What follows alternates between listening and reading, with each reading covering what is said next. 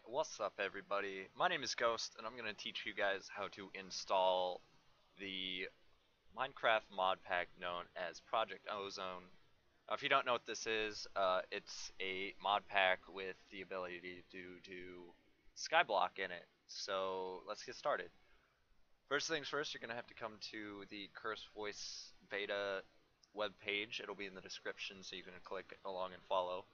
Next, you're going to hit download on here, and it's going to give you a client setup thing. Now, since my internet's slow, I'm not going to show you the installer, but you go through the installer and you install the client, and that's pretty much all you're going to do.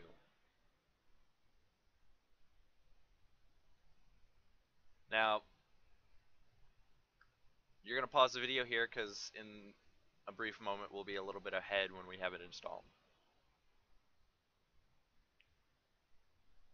Alright, now that you have this game installed, or this launcher installed, it's this launcher installed, it's gonna prompt you to log into your Curse account. So I'm already logged in.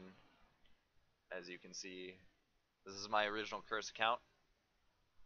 But once you log in, you'll have the home and then you have a Minecraft tab. You'll go to the Minecraft tab, and as you see, I already have Project Ozone installed. But the best way to do an install is you hit browse mod packs and you just type in Project Ozone. I can't spell, but there it is. Project Ozone. Now, instead of play, it'll say install here. You just hit install and it'll install the pack. And then once you have the pack installed, of course, you're going to hit play from right here. Now you're going to pause it again because it needs time to download, and we'll see you when we launch the Minecraft. Alright, so you've done the installation of Project Ozone, and now you're initializing Minecraft, and you need to sign in, of course, to your Minecraft account. And now that we have our Project Ozone installed and you're on this page, if you want to play Skyblock, this is the best way to do it. You hit single player, create, and then here's a new world. You hit more options, and then you scroll over on the world types until you get to the Garden of Glass. Now, this is essential if you want to generate a world for Skyblock, because obviously you want to play Skyblock with it, and this is the best way to do it, because Garden of Glass generates a Skyblock world. Now, I already have one of these, so I'm going to initialize the world I do have, and we'll see what it looks like.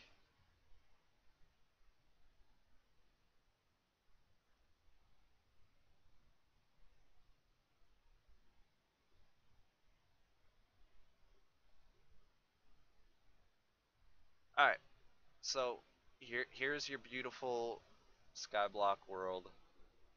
You get one torch, there's some stuff down there, stuff like that. This is the world that you generate every time that you do the Garden of Glass.